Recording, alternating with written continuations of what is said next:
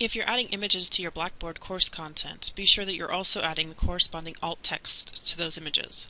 Screen readers and other assistive technologies read the alt text to visually impaired students, thus making the content of the image accessible to those students who can't see or have difficulty seeing the image itself on Blackboard.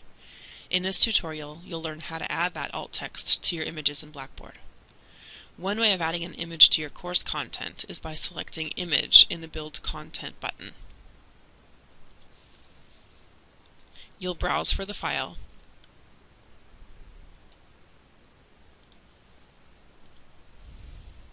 give it a name,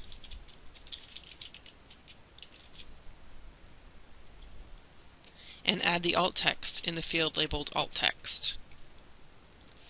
The alt text should describe the image, conveying the meaning of the image to someone who cannot see or has difficulty seeing the image itself.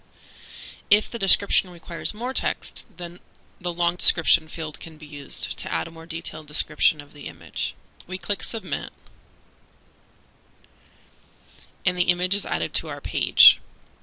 If a long description had been added to the image, then that description would be displayed underneath the image.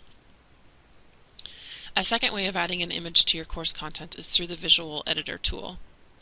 The Visual Editor is the WYSIWYG editor that enables the creation of HTML inside of a Blackboard course. I can open the Visual Editor tool in many different areas of the course. One way to access it is to select Item from the Build Content menu.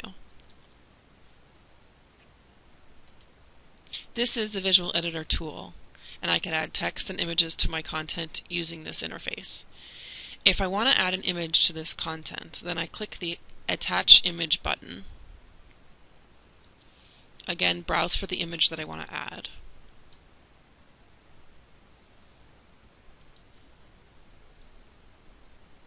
And then we get the screen which includes the alt text field. I add my alt text to describe the image, and I click Submit.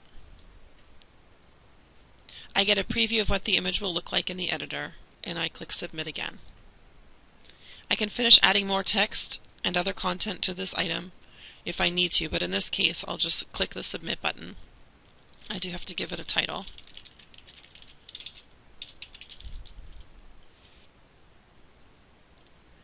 So images are a powerful addition to your course content in Blackboard, but be sure to add the alt text to the images that you've added to your Blackboard course. That will make those images accessible to all of your students.